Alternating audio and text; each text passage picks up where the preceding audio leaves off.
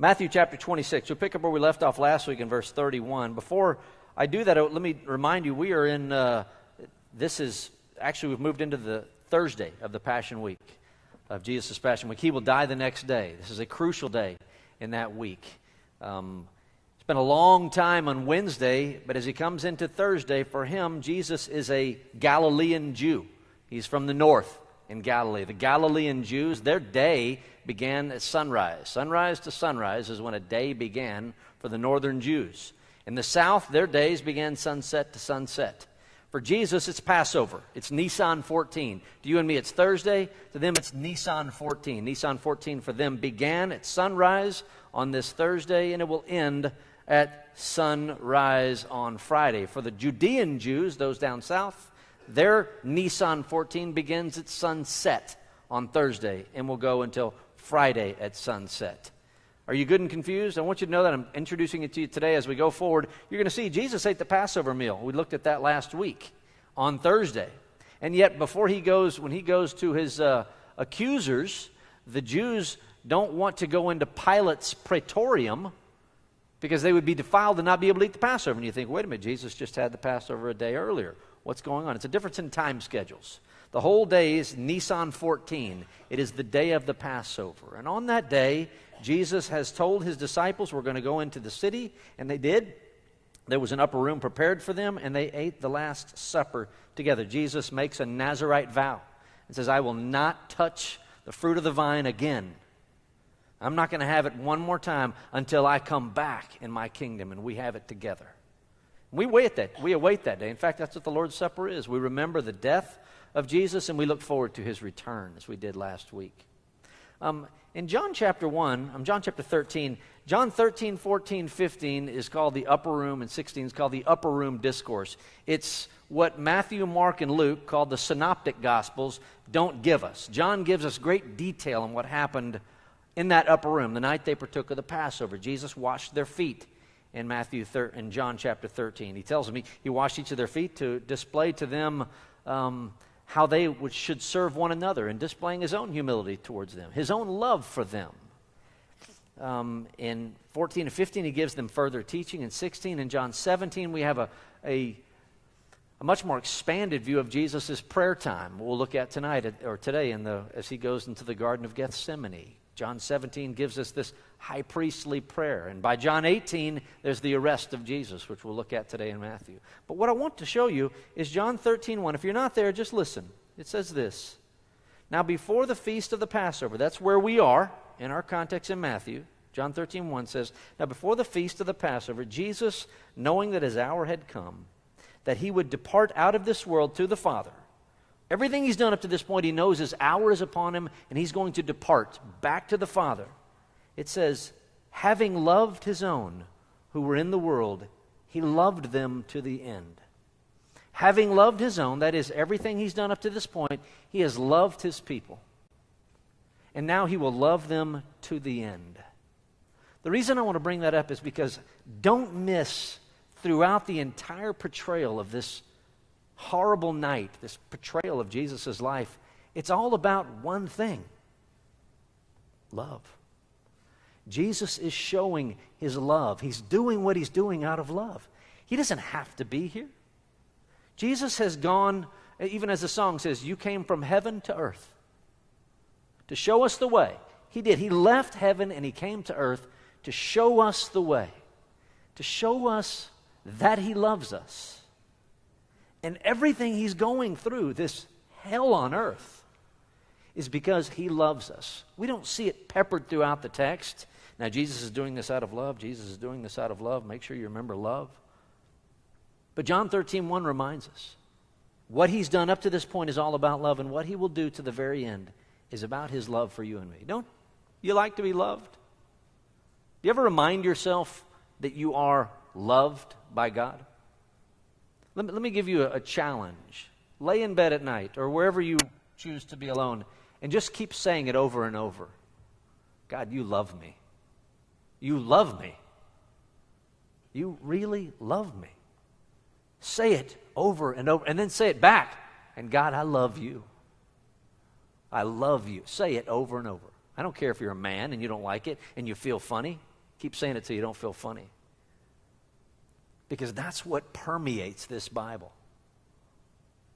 Jesus says after Peter had denied him on 3 occasions, when he is resurrected and he returns and he sees Peter, he gives Peter 3 chances to redeem himself, it looks like. Peter, do you love me? Yes, I love you, Lord. Feed my sheep. Peter, do you love me? Yes, Lord. You heard me before. You know I love you. Tend my lambs. Peter, do you love me? Peter was grieved at the 3rd point. Yes, Lord, you know I love you. Feed my sheep. Now, I look at that as a preacher and I think, how can I show my love for God? Feed his sheep. Now, someone like me, who's not a touchy-feely, sappy kind of a guy, doesn't get, no one goes away going, well, that Lance is a loving fella, isn't he? I mean, how many of you have ever said that? That Lance, he exudes love. It's not that funny. And yet, I can tell you, that's typically what you see is someone with a big smile and the touchy-feeliness. They have to hug every time they see you, and they have that. I wish I had that. That doesn't mean that person has love and one like me doesn't. Love is shown when you care for God's people. When you care for God's people, you do it with a scowl on your face if you have to. Right, Phil? My good buddy Phil. Come on, smile, Phil. Come on. There you go. That's the biggest smile he's got. You can love people with a scowl on your face. When you love them, you give them the truth. You feed them God's word. It's what Jesus did. It's what his disciples did. It's what you and I are to go do. So as we look at Matthew 26:31, after they had sung a hymn on the Mount of Olives, they had completed what they were doing in the Lord's Supper that night. Verse 31, Jesus said to them, probably right, I remember after we sung our hymn last week, we closed in the hymn like the scripture did, like they did in the scripture here. Then I said, may the Lord bless you, and go on. Last week, at least on the night that Jesus died, after they sung the hymn, they closed the song, and no one went to lunch. It's late at night. They all just sat there. What do we do now? And Jesus looked at them, probably after a moment of silence, and said this, you will all fall away because of me this night. For it is written, I will strike down the shepherd, and the sheep of the flock shall be scattered. It's a quote from Zechariah 13:7. Wait a minute, we just ate with you.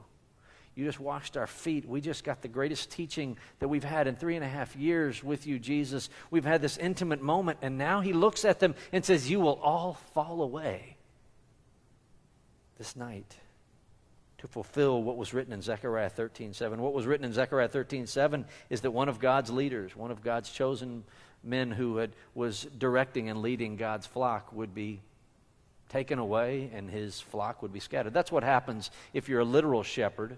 When the shepherd is gone, the sheep go away. They must have a shepherd.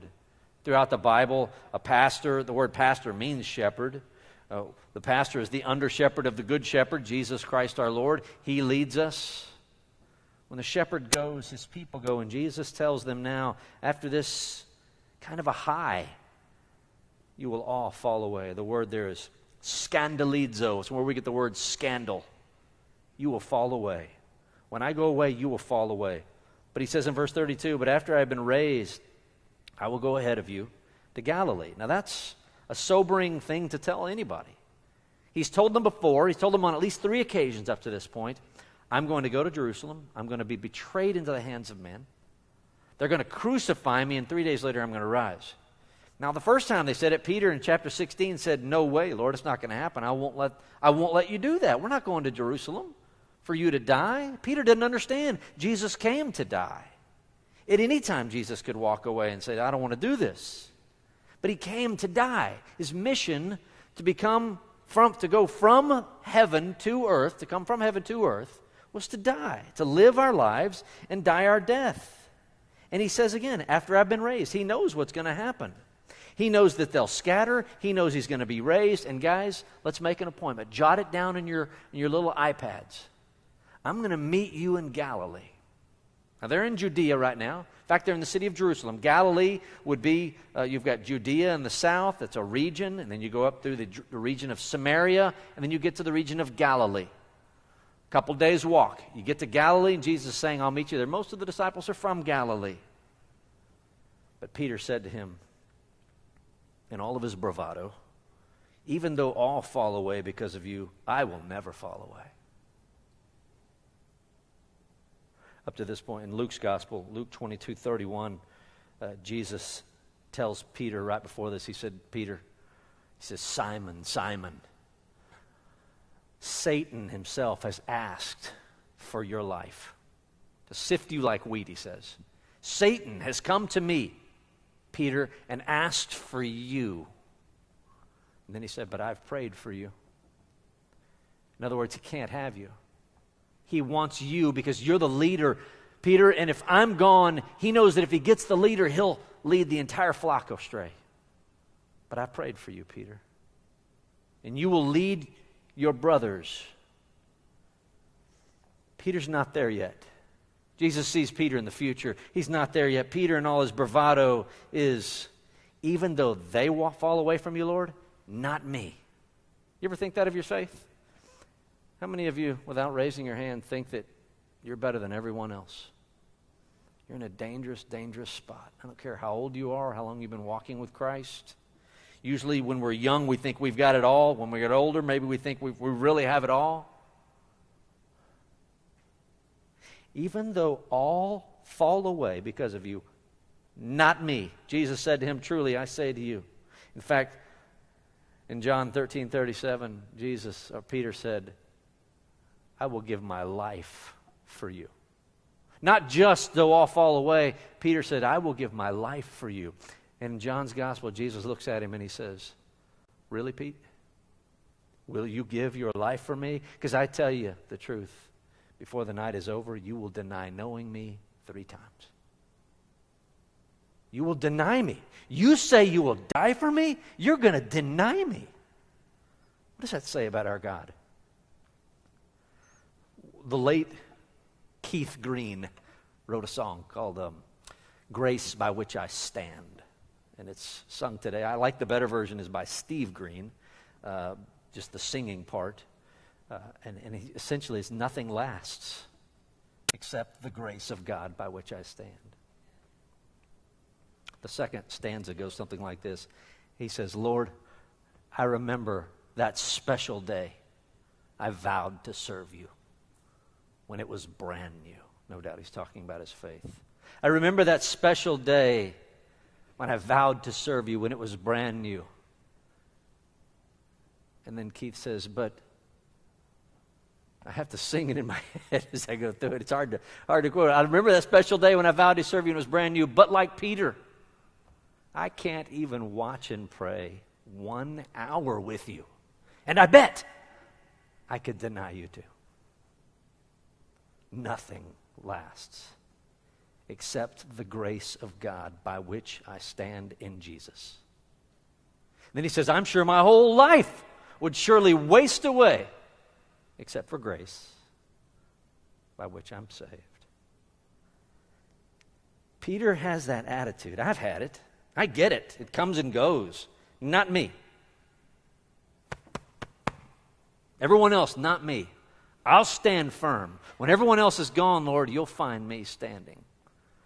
Oh, gosh. He sees tomorrow.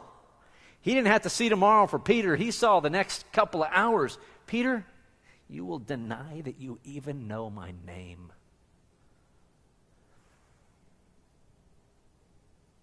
This very night, before the rooster crows. Verse 35, Peter said to him, even if I have to die with you, I will not deny you. All the disciples said the same thing too. Oh yeah, Lord, not us. No, you've got it wrong. The overestimation of our faith. To know that we have faith is one thing. To know that we are saved. The faith that we have in Jesus seals us for eternity. You cannot lose it. You can't go off and deny Christ and Christ say, oh goodness, I've got to cut you loose. You can't. You can deny him, but you can't be cut loose. Not if you're really saved. You and I are capable of the most atrocious sins. We are capable. Remember what Jesus told Peter in John chapter 13. He said, you're already clean, all of you, except for Judas. And the one who's clean only needs to wash. That's why I washed their feet. Your body's clean. I just need to wipe the dirt off your feet.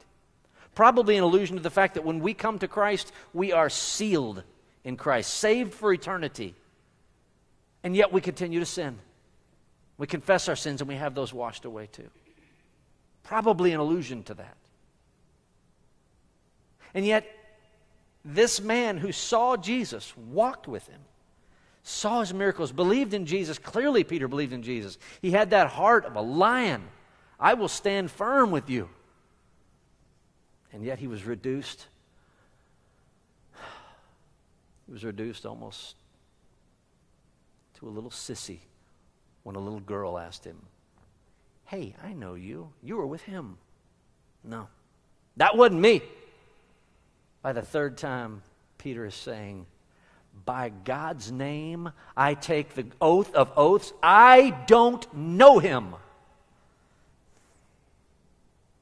Nothing lasts except the grace of God. Whew, that's worth worshiping. I am so weak. If Peter can do this, I can do it. All the disciples think the same thing. Jesus came with them. They were in the upper room in Jerusalem. They'd gone down into the Garden of Gethsemane. The word Gethsemane means oil press, or olive press, I should say. And today, even you can go down there, and there's these big gnarly trees. Some are huge. The trunks are huge. An oil press. Olive press, I should say. I keep saying oil press. Olive press to get oil. Very well wooded, and this Jesus and his disciples had been there on many occasions. And he went down to this place called Gethsemane, and he said to his disciples, sit here while I go over there and pray. So there's the 11 of them. Judas is left, is gone. It's 11 of the men and Jesus, so there's 12 of them all together. They go down into the garden. Sit here while I go over there and pray. And he took with him, and you can probably see him looking, guys, sit here. Peter, James, John, y'all come with me. And they go over to another location. The garden isn't very big. It's not huge. You can throw a rock the distance of the garden today. But he takes these three with him. Peter, James, and John. Matthew just says the two sons of Zebedee. We know that's James and John. He takes with him, and I've underlined in my Bible here the prepositional phrase, with him.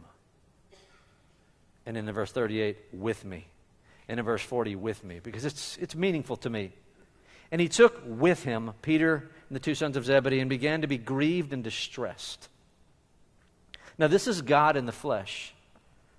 Grieved and distressed. Two words together that have two similar meanings. Doesn't need a whole lot of information on what the Greek means. It means to be grieved and distressed. It means to be so at the end of who you are, at the end of your rope, that you have nowhere else to go. Have you ever been there? Have you ever been so grieved over something and so distressed, you feel it physically? And when you feel this way, you summon your closest friends, if you have any. And so he takes these three with him, and he began to be grieved and distressed. Up to this point, he probably was not. Everything was an episode. I've done this, I'm moving to that. And now as he moves into Gethsemane, what is upon him?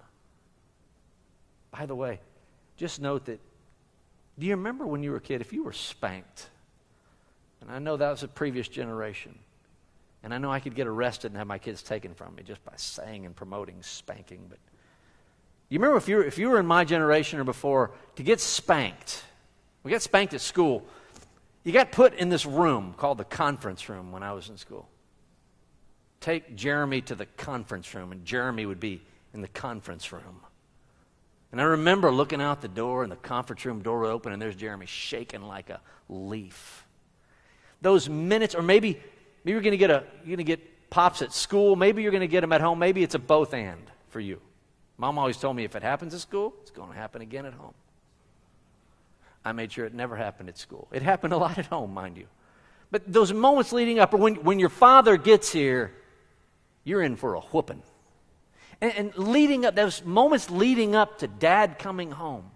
Heck, I wasn't afraid of my dad as my mom, all 5 foot nothing of her. And her breadboard or her hairbrush. It was that anticipation. What have I done?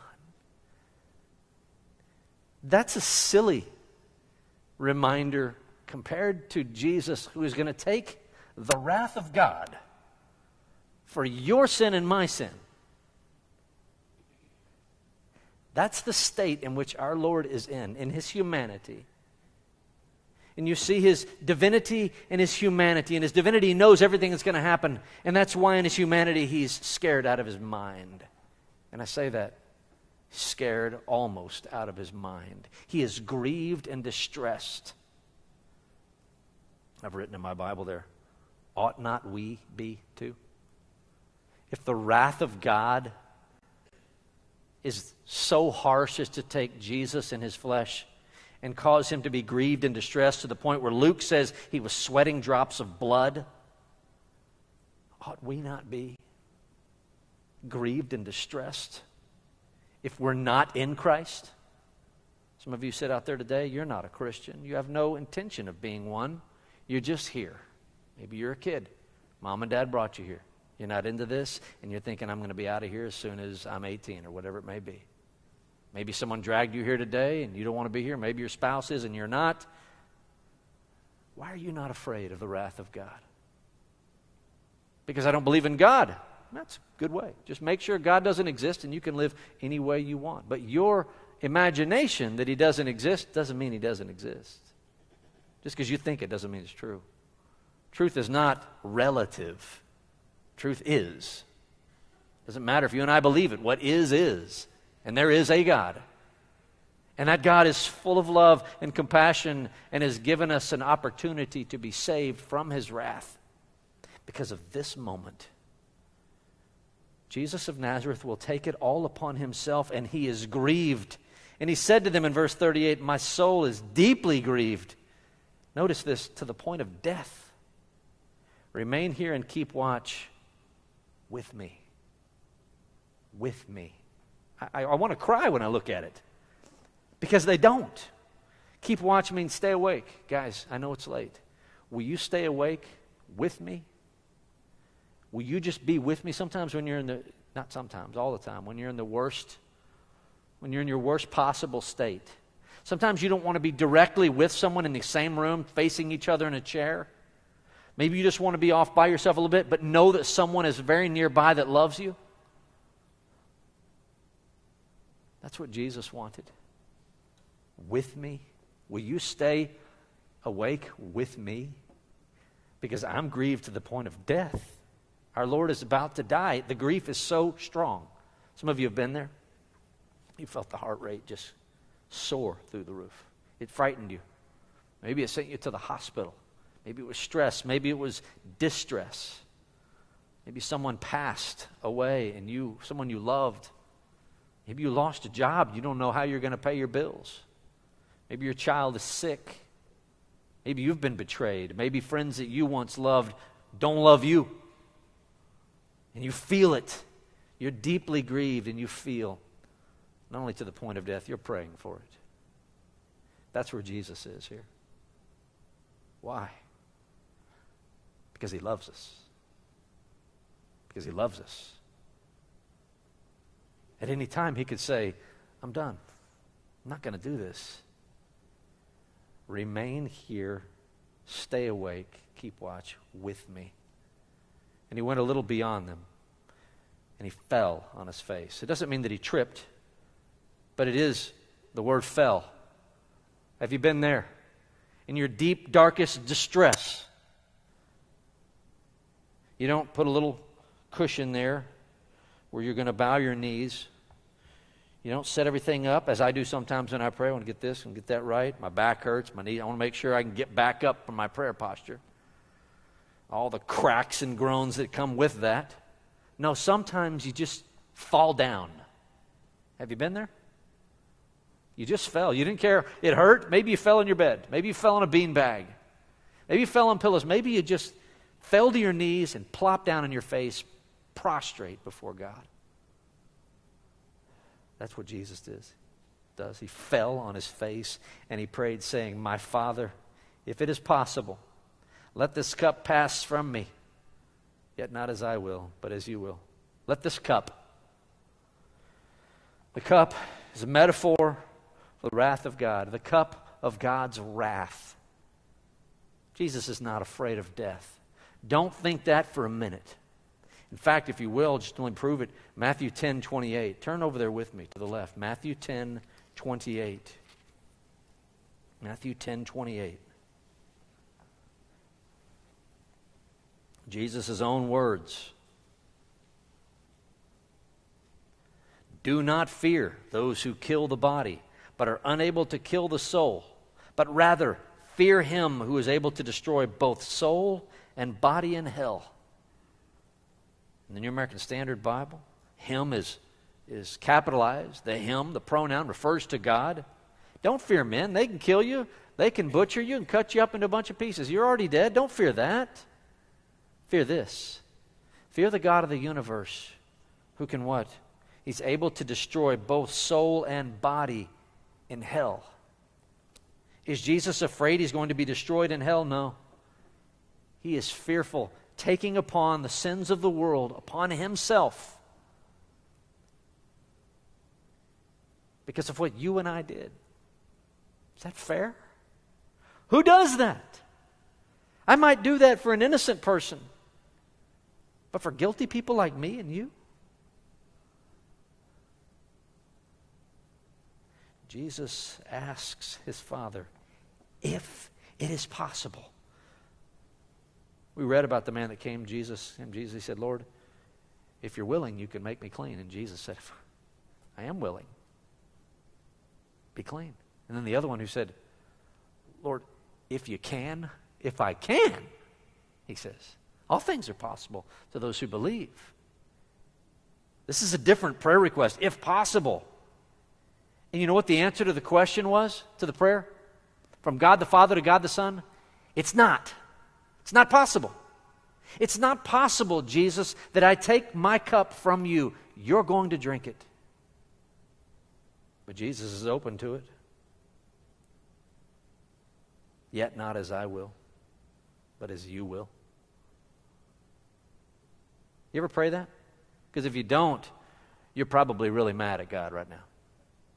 You see, our prayer requests rise up before him from human beings, and we have nothing but selfishness to ask God for.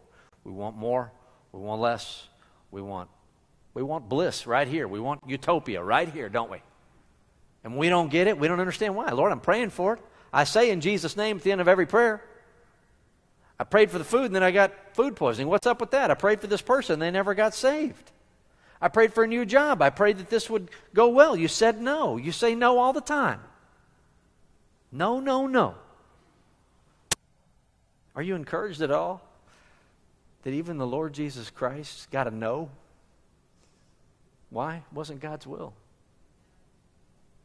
And in his humanity, we see the separation between Jesus' divinity and his humanity. Even though they're all one, in his humanity, Jesus is scared out of his mind, almost out of his mind. Yet not as I will, but as you will. Verse 40. And he came to the disciples and found them sleeping. And he said to Peter, "So you could not keep watch with me for 1 hour?" In the modern terminology, he would look at him and he would say what most kids say today. Really? Really, Pete? John? Come on, James. And you can just see them kind of coming out of their slumber. I mean, when you fall asleep, if you're like me, if you go to bed late and you get an hour of sleep after you've gone to bed late, you wake up and you just have these cobwebs everywhere. A big bed head. Eyes smooched down from laying on the ground. They probably got dirt on them from laying on the ground. They're tired. Really? You couldn't stay awake for 1 hour in my darkest moment? How many of you ever felt like that? You felt completely abandoned in your darkest moment. All you asked someone to do, will you pray with me? Will you listen to me? Will you talk to me? If you've ever been let down by a situation like this, then you can relate a little bit to Jesus here. 1 hour.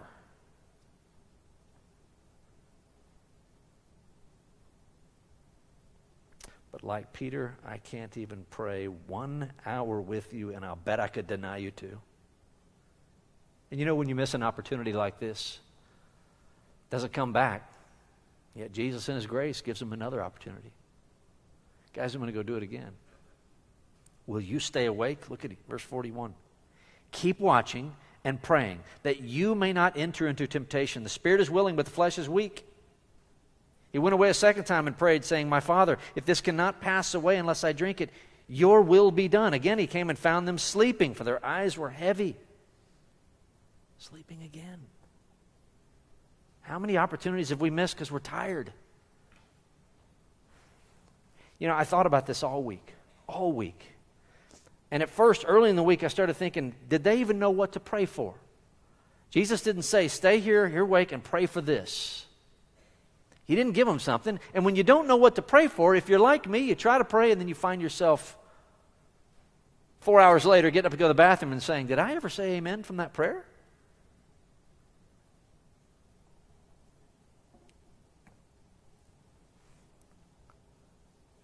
And then I thought about it more and more. I thought, Jesus just told them the shepherd's going to be struck, the sheep are going to flee. He told them, I'm going to die. I'll meet you in Galilee. After I'm raised up, I'll meet you in Galilee. He's told them that 3 times prior anyway. He told Peter, you're going to deny me. I'm looking at this now and I'm thinking they've got plenty to pray for.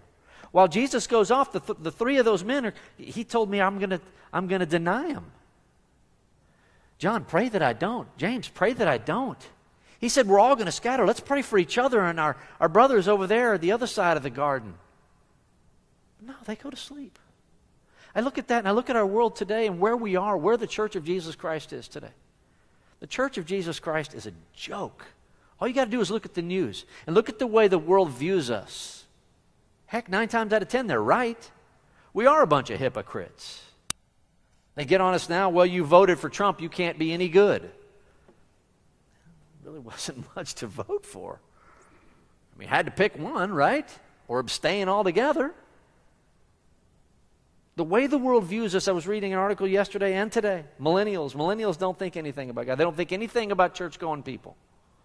By and large, 85% of them are not going to go back to church. They don't believe in the God you and I believe in. Certainly not the God of the greatest generation and the baby boomers. They don't believe in that God. Why? Because of the way we act. There's something to pray for. Not only that, if Peter can deny Christ, we can too. Ought we not pray for that? They had something to pray for, but they were too dull to do it. So they didn't. They fell asleep instead. You see, when you are passionate about the sin that can get you, 1 Peter 5:8, Peter says, beware of the devil who prowls around like a roaring lion seeking someone to devour. When we know he's out there, and we know he's going to try to, he's like a fisherman. You know, a guy once told me, he said, you know, Satan is like a fisherman. He's got a tackle box. And he knows what your weakness is, and that's the lure he uses. He throws it out. Didn't bite on that one? He's got another one. What's yours? Is it food? Is it money? Is it sex? Materialism? Fame? What is your lure? He's going to find it. If you and I are not praying for that for ourselves, hook, line, sinker. That's what he did with Peter. And when we're sleepy and we want to fulfill the desires of the flesh, we can say what Jesus said, Lord, my spirit is willing, my flesh is weak. But is that an excuse? Let the Spirit of God inside of us overwhelm our flesh.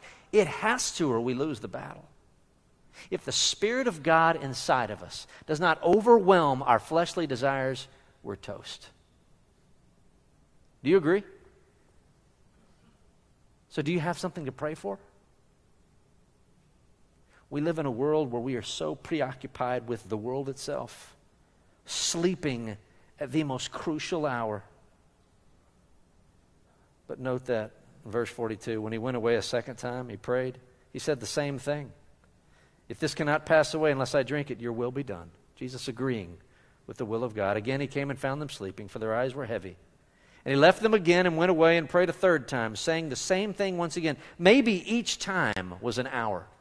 This is what puts it so late, possibly in the wee hours now of the morning, the next day. And here was Peter over there going, no, I'm not falling away. You can't even stay awake and pray, and you're not going to fall away? Folks, don't overestimate yourselves. Not a one of us should. How many of you, just as a quick example, if you're like me, you get hungry, you get a little weak. And you do something, you say something to your spouse. And I'm sorry, I'm just hungry. Or I was tired. Or it's been a long day. I'm sorry. We use those excuses all the time. Our temper gets a little bit shorter. I'm sorry, I'm tired, I'm hungry. It's been a long week. I flew all night, I drove all day, whatever it is. We get weak in these silliest things if the Spirit inside of us doesn't overwhelm that. And the flesh will win. Don't tempt yourself. Carry food everywhere you go.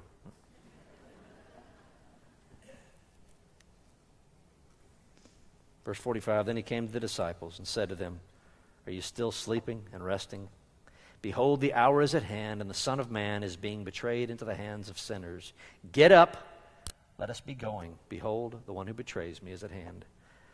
As a principle here, I was reading from Oswald Chambers from this one, and he says something along the lines of, that's the way God works.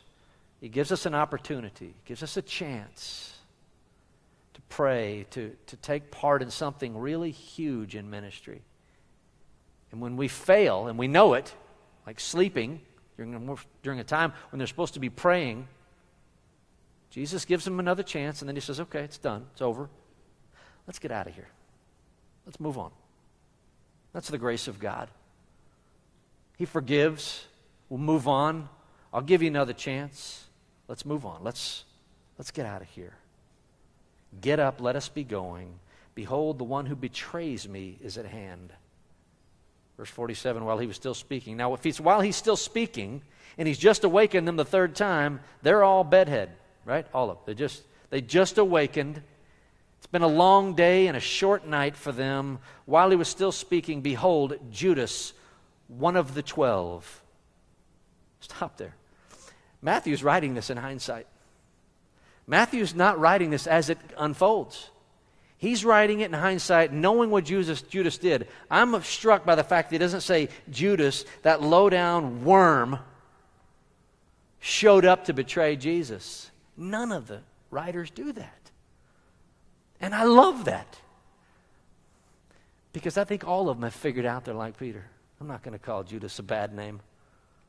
I'm not going to call him a low-life worm. I'm not going to call him anything because of what he did I could have done. That's what we do when we're older and wiser and we look back and we see what people have done. We're not so judgmental of them because we know we're just as bad, maybe worse. Oh, when you're young and wet behind the ears and you think you've got it all, you judge everyone. I know it not only from experience personally, but from watching people interact regularly. There are people that are not here today who are at odds with one another over the silly, judgmental sinfulness.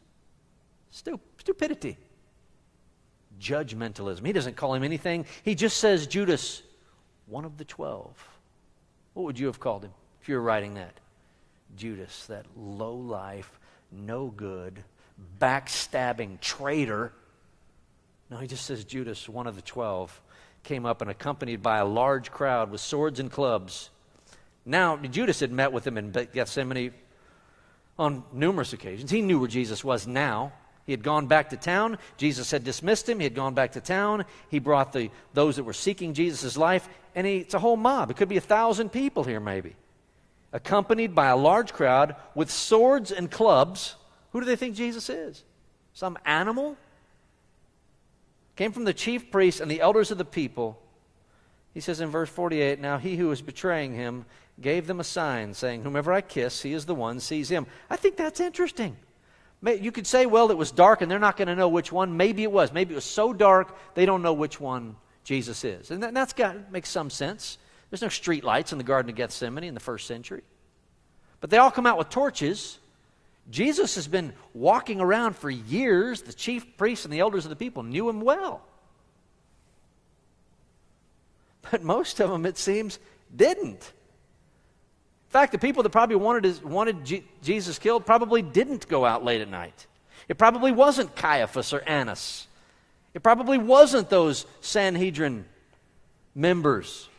It was probably a delegation from them. Y'all go get the guy. Judas will show you which one. And Judas has told them, look, the one I go up and greet. And in those days, it was a kiss. It wasn't a smack on the lips.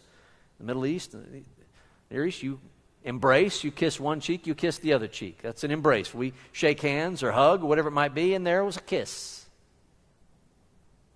And Judas had said, whomever I kiss, he is the one. The word seize him means take control of, arrest him. Immediately, Judas went to Jesus and said, Hail, Rabbi, and he kissed him. Maybe Judas at this point, you see, the disciples still don't know it's Judas. They don't know he's the betrayer. Judas may have in mind, look, I'm going to get in, I'm going to get out, and I'm going to step back and act horrified over what happens. Maybe he's still trying to lay low. Hail, Rabbi. Greetings, Rabbi, my teacher. And he kissed him. The word for kissed here is kataphileo.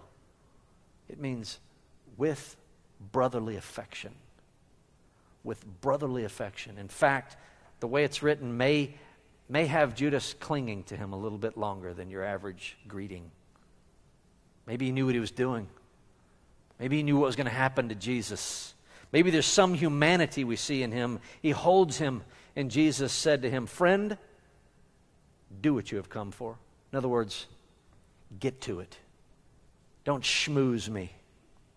Don't act like you're something when we all know exactly what you are. In fact, we learn from John's gospel and Luke's gospel at this point that Satan himself has entered into Judas. Satan is working through Judas because Judas gave him permission. The word for friend is used in Matthew 20:13 in the parable where the guy's complaining. And he says, we worked all day. And you're going to give these guys who worked 1 hour the same pay as you gave us all day? And the landowner says, friend, take what you have and go. It's not buddy. It's not my close friend. It's, hey, pretender, take what you have and get out of town. It says the same word for friend in Matthew 22:12 in the parable of the wedding feast.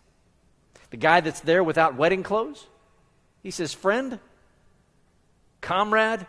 Essentially, he's saying, pretender, get out of here. And he does.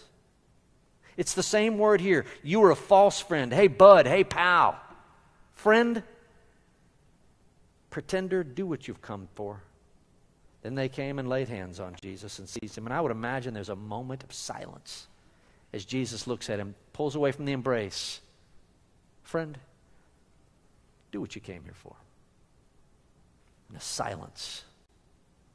And then they arrested him. John's gospel says that Jesus identified himself. Who are you looking for? We're looking for Jesus the Nazarene. Jesus says, that's me. What do? Of course, he doesn't say that's me. He says, I am. And they all fall back on their knees. Jesus says, who are you looking for? Jesus of Nazareth. That's me. I am. And then they arrest him. It's an odd arrest. Arresting the Son of God. And behold, one of those who were with Jesus,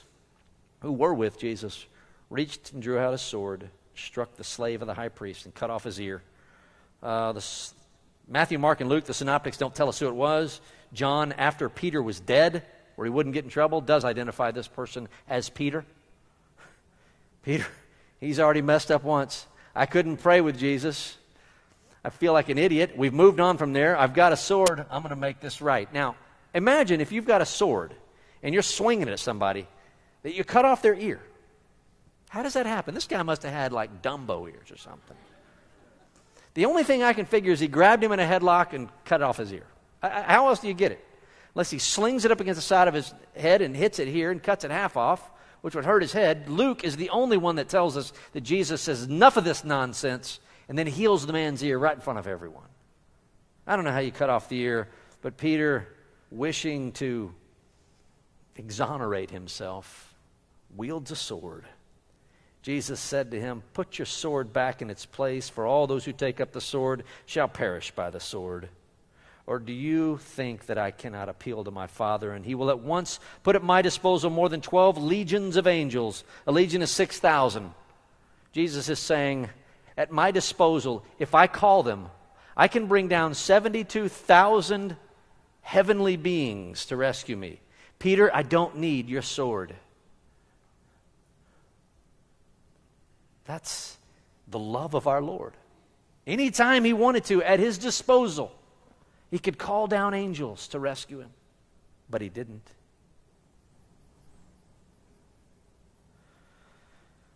You know, let me say something about this perish by the sword. Ephesians 6:12 and following.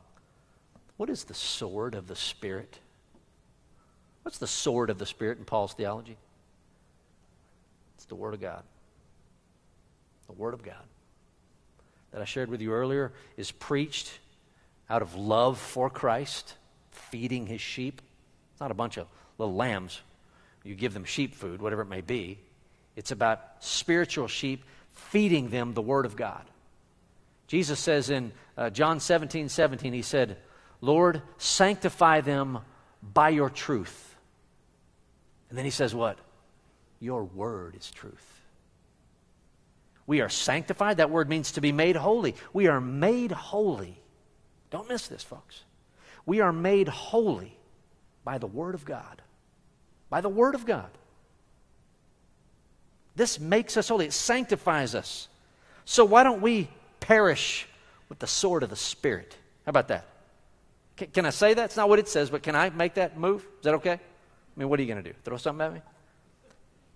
I want to perish not with a sword I'm out there cutting people's ears off. I want to perish, and I want to encourage you to perish with the sword of the Spirit. Let us die for doing that.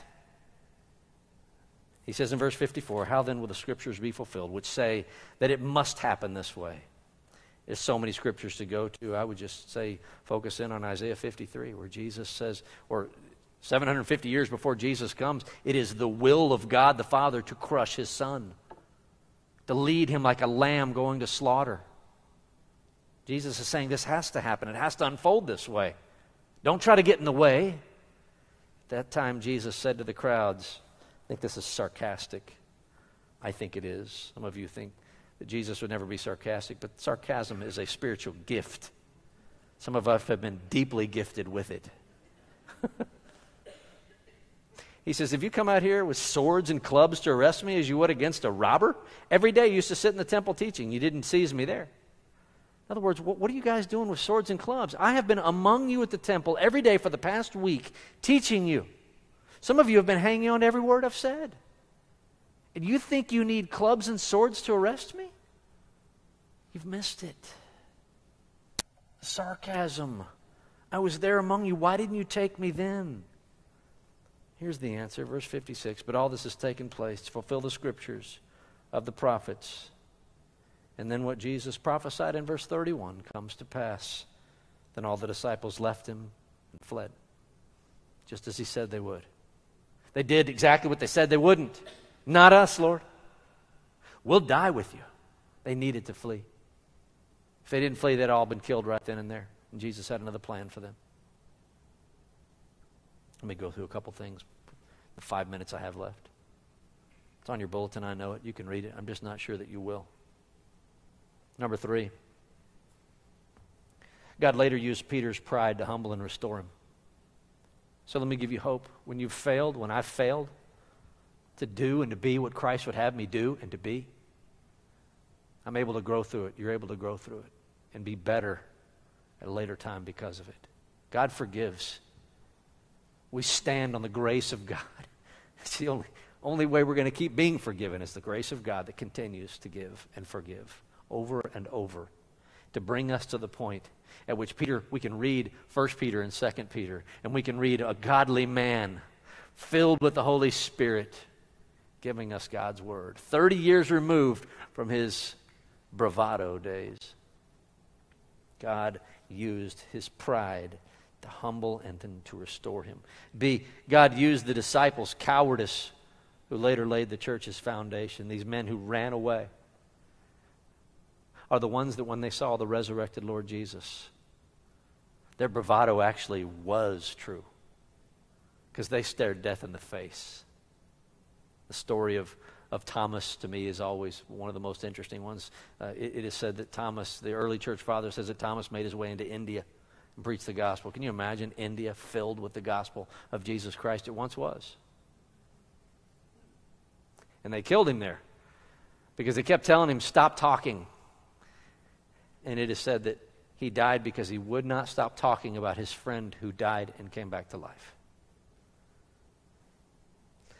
God used the cowardice. The blood of the martyrs, Tertullian said, is what? The seed of the church. The blood that these men and women spilled all over the ground grew us. God used the cowardice. See, God restores and renews. 1 John 1:9. Confess your sins. God is faithful to forgive. He's saying that to Christians. Christians sin. Sin is always battling with us. The Spirit of God in us and our flesh, it's battling. Are you winning? Is Christ winning? Is the Spirit of God more powerful than your flesh? Your answer is going to be yes and no. Depends on the day, depends on the moment. When we grow in Christ, we grow stronger. And each time we sin, we ask God once again, wash my feet. I confess to you, Lord, I failed. Let's move on. Can I have another chance? Yes. Nothing lasts except the grace of God by which we stand. Nothing lasts. Not you, not your works, not your deeds. They are remembered insofar as they serve Christ. But the grace of God is the foundation on which we stand. D, when tempted to sin, pray. Jesus prayed. Ought not we? The greatest temptation that you have, Jesus was tempted in the wilderness, got through it every time with Scripture. What is it that, what's your kryptonite?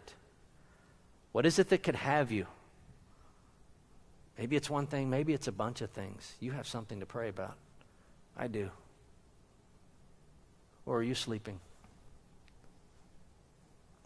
And if you're praying for something that God has said no to, say, Lord, your will be done.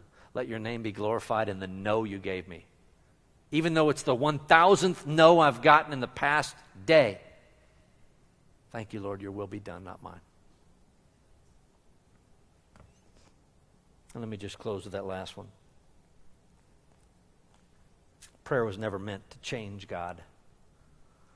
Prayer is the avenue through which He transforms us. Prayer is the avenue through which God transforms us. You want your will to be God's will? That scares me. God, I don't want you to do what I want to do. I'm going to give you what I want. And if praying for it's going to get it for me and it's your will, please let it be done. But if not, please say no. I don't want my will over yours. I've seen what happens when we foist our will upon God. You remember Saul? He's the best example in all of Scripture. Israelites going, we want a king, Samuel. Give us a king. Samuel goes, you don't want a king. No, we want a king. Let him go out and fight our battles. You don't want a king. Give us a king. God tells Samuel, they want a king. Give them a king. We want him. He's tall, dark, and handsome. Oh, yeah, they overlooked the short, ruddy fella.